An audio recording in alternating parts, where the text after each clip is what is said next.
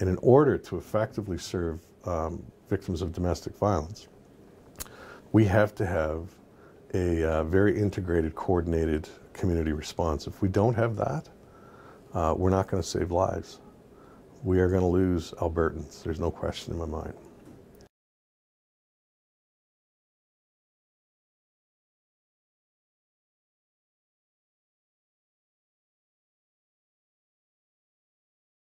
We serve a large rural community, and that with that, the communities are quite remote, and sometimes that has an impact on whether or not women actually come to shelter. For the vast majority of our women, they're not ready for housing because financially they're not in a position where they can put down first and last month's rent, damage deposit, stuff like that. So they need to get into somewhere where there's no rental or fee for service, and then from that place get their finances in order and access to whatever government supports they need, so they can then go find housing and afford housing. If you don't know where the shelter is, you can ask someone down the street where the shelter is.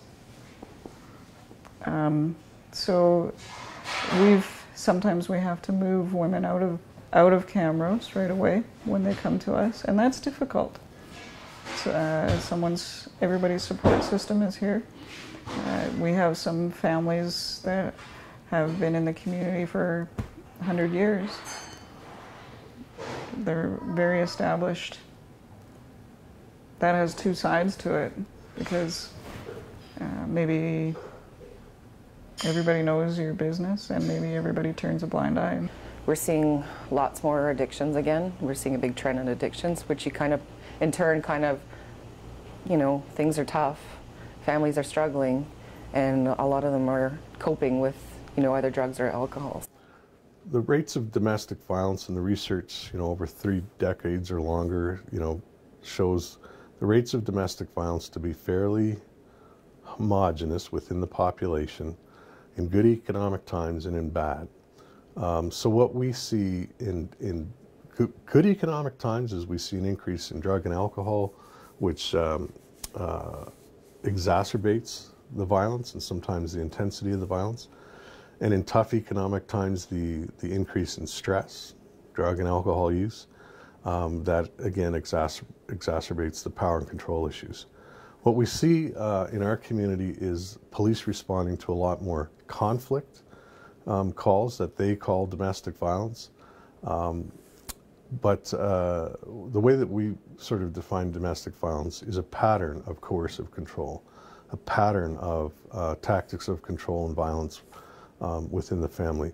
So police will report a significant increase in domestic violence during tough economic times. But the differentiation piece for us is that there's not long-standing or historical power and control issues here. One of the trends that we've really identified is that women between probably the ages of 45 and 55 seem to be, I don't know if lost in the system is the word, but we've identified quite a few women in that age range who have been couch surfing, can't afford to live on their own, but have been moving from shelter to shelter, and there's really very few resources for them. And unfortunately, a lot of those women have mental health issues. So in good economic times, it's harder for women to find housing because the vacancy rate is very low. And in tough economic times, the vacancy rate tends to go up, so it makes it a little easier for women to find housing. I think a big barrier is there's nowhere for them to go for mental health. There's nowhere for them to go for addictions. Our addiction workers are really tapped out, and no fault of just things the way it works. Over half of our women and children in shelter are Indigenous, and the systemic racism that exists. You know, we talk about the fact that we want to reduce turnaways, and that's great.